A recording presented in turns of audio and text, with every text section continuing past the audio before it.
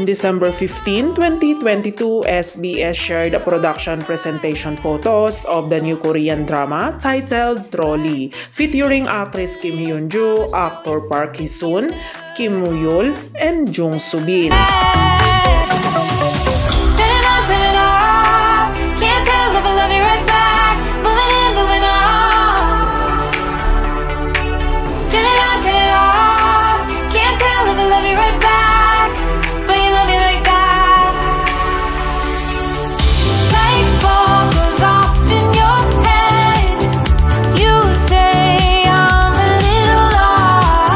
Trolley is a political thriller romance melodrama about the wife of a member of the National Assembly who live quietly while hiding the past, and the dilemmas and choices that the couple faces as their secrets are revealed to the world.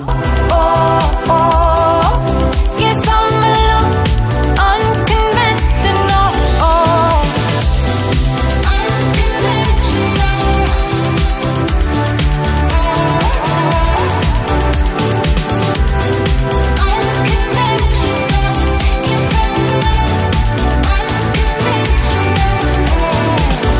Light bulb goes off in your head.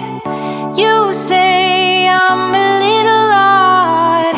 I love to make a mess. Guess I'm a little. Light bulb goes off in your head. Trolley will have 16 episodes and scheduled to premiere on December 19, 2022 on SBS Network, and it will also available on Netflix. Convinced